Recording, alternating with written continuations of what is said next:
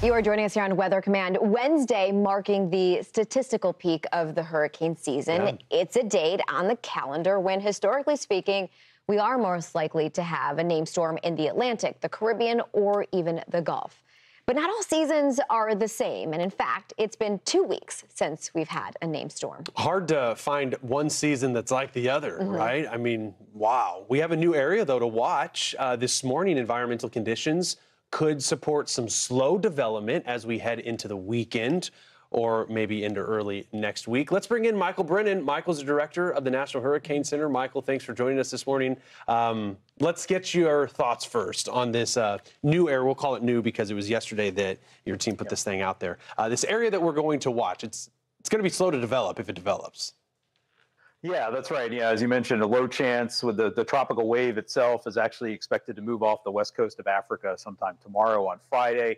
After that time, it looks like the conditions could be favorable for some gradual development. So only a 30% chance of formation over the next 7 days, but obviously something to keep an eye out on as we head into the weekend and early next week.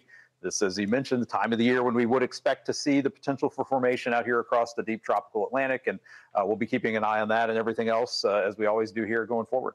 Yeah, so we have time to see how this does develop.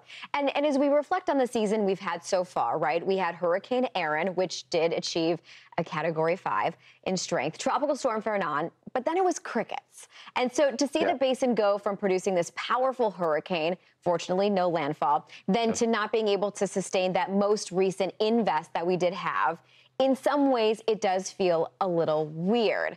We're talking about prior seasons, right? Not all are created equally. Is there a prior season, though, however, that at least comes to mind for you that perhaps played out in a similar way? Well, as you said, every season plays out differently. We have large-scale conditions that become favorable or unfavorable and every week or two as we go through the season. So it's not a steady line of activity. Even when we have a busy season, we still have quiet periods. But you can think back just to last year where we did have a pretty quiet period, parts of September, even in August, and then things got really busy as we had Helene and then Milton, and we had a very busy back end of the season. So I think for people overall, the main message is you just have to be ready as we get later into the season, in particular, late September into October. The development potential shifts back over to the western part of the basin in the Caribbean, the Gulf, near the East Coast, so we can have those sort of homegrown type systems that can develop and affect land very quickly. So people can't be really letting their guard down at this point and just keep watching. We'll be watching there with you as we go through the rest of the season. And I think you sort of answered this next question I was going to ask, because there are tools that you guys can use in the toolbox to see how perhaps the rest of the season could fare. From the perspective of tropical activity, and this is typically speaking, right, we're about 45% complete. So we're not quite halfway there, but we're getting there. We've only had the one hurricane that Marissa had mentioned, and there's that activity graphic that we often show. I am wondering, just to get a peek behind the curtain, tools that you guys are able to use at the NHC that gives you that ability to see if, let's say in this case, the second half will be backloaded. We know that activity typically has that, but are there some of those tools? Well, we're looking at model guidance. Our outlooks go out 7 days, but we partner with the Climate Prediction Center, looking out at sort of large-scale patterns, 2 to 3 weeks out in advance, and they put those outlooks out 1 to 2 times a week.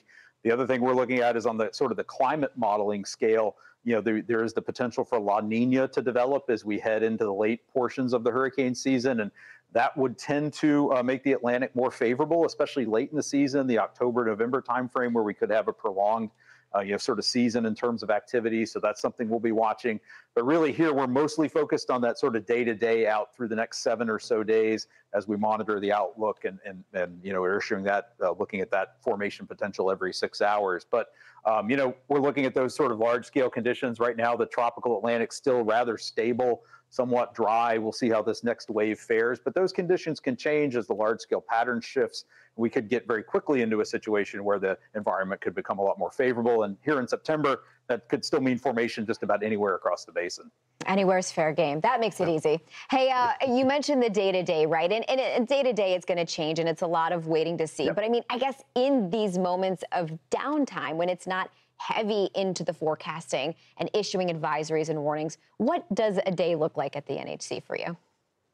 Well, right now, we are doing that day-to-day weather watch. We're very close to having a system in the Eastern Pacific in our area of responsibility has a high chance. So we're talking to the meteorological service there in Mexico, looking at what potential hazards that might bring.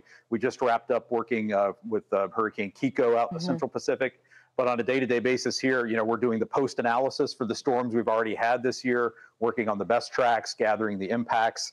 But really the focus this time of year is still on that day-to-day weather watch and gearing up for what is yet to come with the season.